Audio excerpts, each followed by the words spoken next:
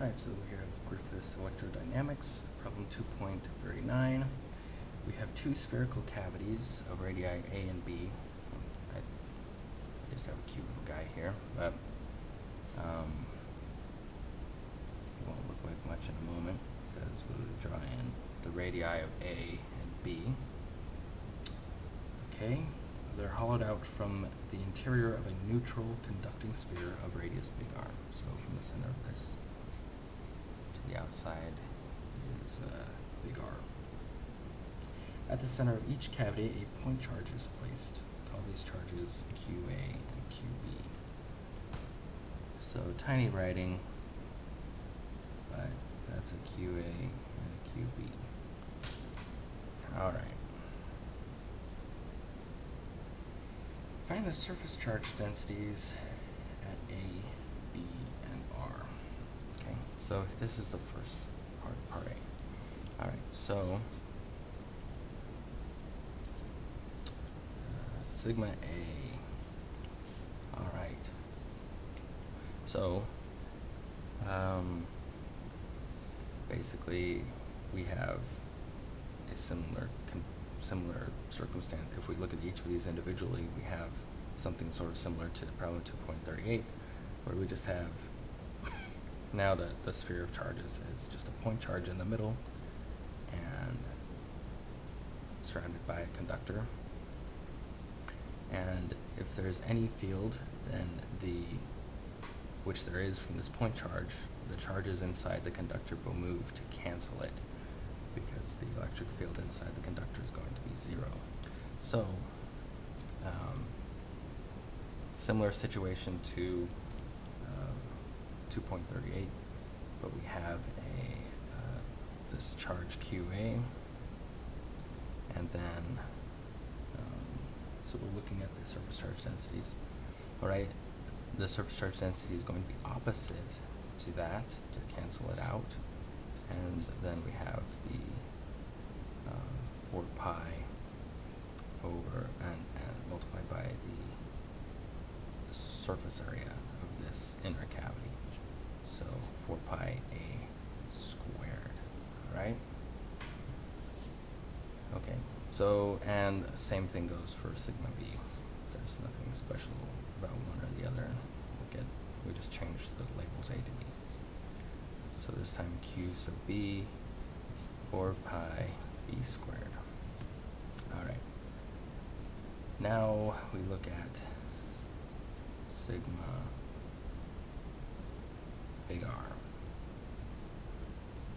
Okay, so now we just, we're looking at the inside of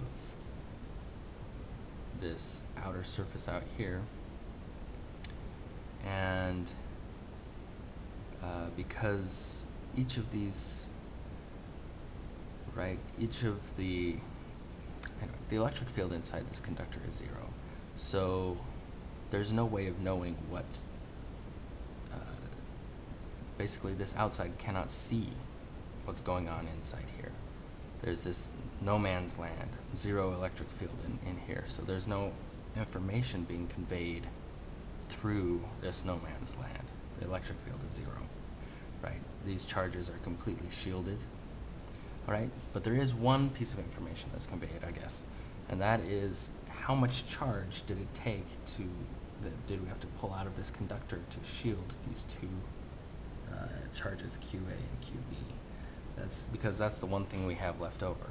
So left over we have, right, we put a minus QA on this surface and a minus QB on this surface.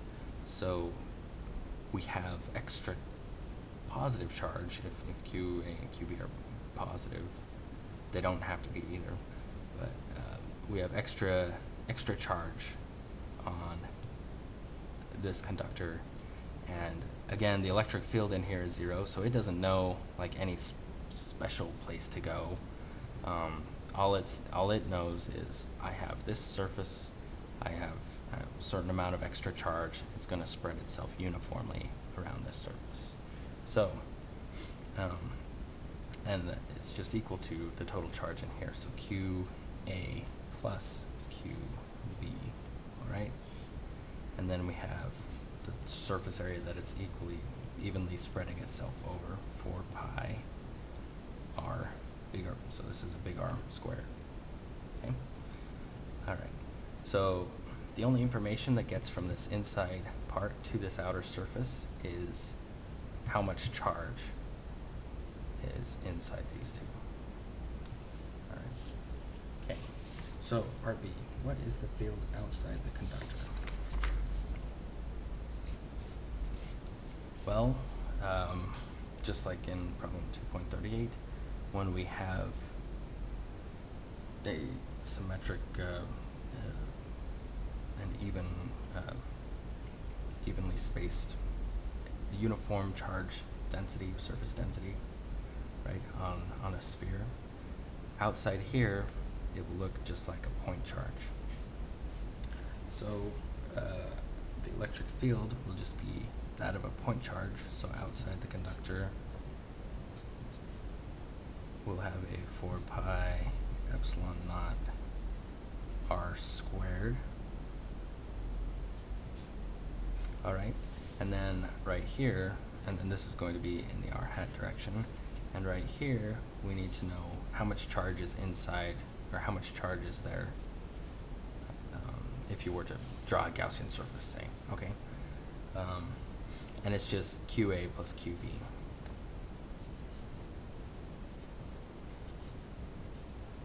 All right, again, it's distributed kind of weirdly because you have QA and QB, but then you have a minus QA and a minus QB on the inner surfaces of these cavities, but then you have another QA plus QB on the outside. So adding it all together, we get a QA plus QB. And here's the electric field that we get on the outside, which is the same as a point charge of charge QA plus QB. What is the field within each cavity? Okay, inside each of these cavities, what is the field? Well, just by Gauss's law, it's not affected by anything, and due to the symmetry and everything, right? All we have is this positive charge in here and then a minus charge evenly distributed around it. So there's no extra terms from external fields that we have to add in, which I guess we'll talk about more in part D, or part E. But the only field in here will be that of the point charge. It just ends at this outer surface because there's charge out there to cancel it out. All right, so the only field inside these two cavities will be that of the point charges. So the E field inside cavity A would be 1 over 4 pi epsilon naught, and the only charge inside cavity A is QA, and then we'll call this little r sub A. All right, because when we did this, the E field for the outside, we were talking about from the center of this spherical conductor right here. But when you're looking at the point charge of just the inside here, the origin will be at the point charge. It's the center of the symmetry. So the distance from this center is what we're calling RA, and it will be in the radial RA direction. So radiating out from this charge QA, right? That's why we have to have these subscripts on here, because we have a different origin now. And it'll be the exact same form for B, 4 pi epsilon naught. So we have a QB, and now we're looking at the distance squared from the QB charge, okay? And also the direction is radial from the QB charge, okay? All right, so D, what is the force on QA and QB?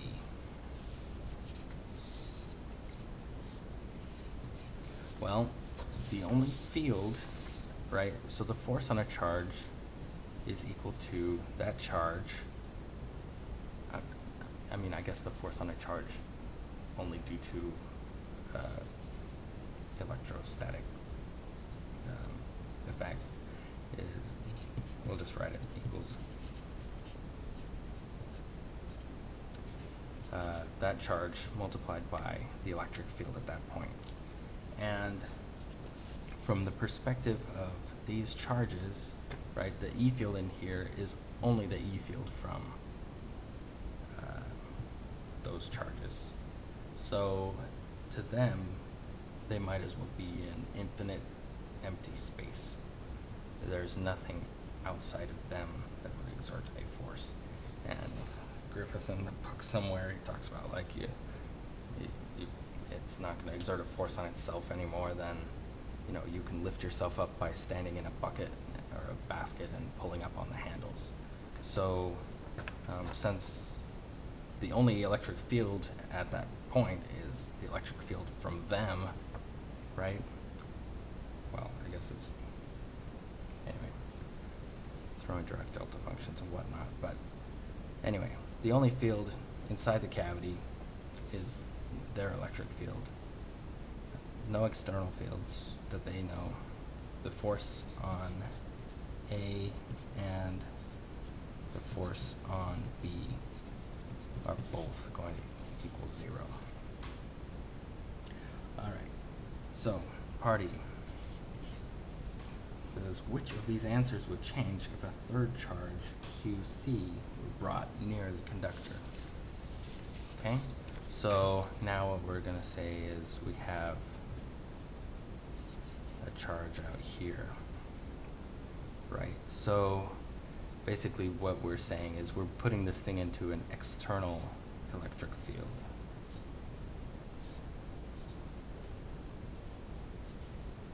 Right, I mean, I guess the field lines would bend in so they're perpendicular to the conductor at all locations, right? But basically we have, now our little guy has a beard, I guess, or something, but now we have an external field. So what is going to change? Well, like we said, inside here is no man's land. The only information that gets, you know, in and out is how much charge is on the inside. So this external field, it's not changing the amount of charge on the outside. It's only changing how it's distributed, you know. So maybe in order to balance out, this will not be a perfectly uniform surface charge density anymore on the very outside. But again, no E in here and no information, as long as you're not tweaking the charge, there's no information getting to these guys. So this guy will stay the same, the surface charge density of the surface at A, and at B, this guy will also stay the same. But this guy here will change, okay? So I'll just put an X by him, right? Because there's an external field now. So, like we said, it's not a uniform surface charge density anymore. All right. What about part B? Well, the same sort of thing applies. We have these three different fields, right? This one is going to change because now this thing's not alone in the universe. Now there's something else, you know, creating a field that adds in with the field from this one. All right, so the electric field in here, you have to take into account this field that we had before, but now you have to take into account this other field here. All right. But these fields inside, again, we say it a million times, the E field inside the conductor is 0, and the information about this charge out here is not going to get through. All right. So these electric fields inside are not going to change. And if you're not changing the electric field, then you're not changing the force. So the parts that change would be the surface charge density on the outer surface here at big R, and also this